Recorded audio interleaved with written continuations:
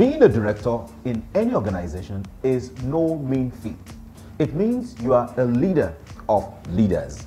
This is because, amongst other duties, you pilot the affairs of a boardroom where C-level executives sit to take critical decisions that will affect the fortunes of the organization. So, you are not dealing with greenhorns who you have to constantly school.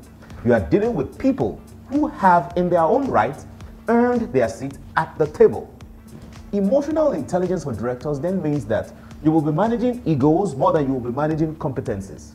It is therefore very important that you understand the gravitas of your role and how you can deploy emotional intelligence to effectively navigate the eggshells in that space. This is 90 Seconds with Dr. Abiola Salami, the world-class performance strategist. In a properly run organization, anyone who sits on a board must have gotten there by their own merits. Office politics suggest that yes, they may be there representing certain interests. Nevertheless, their contributions should never be dismissed. Don't belittle anybody on the board.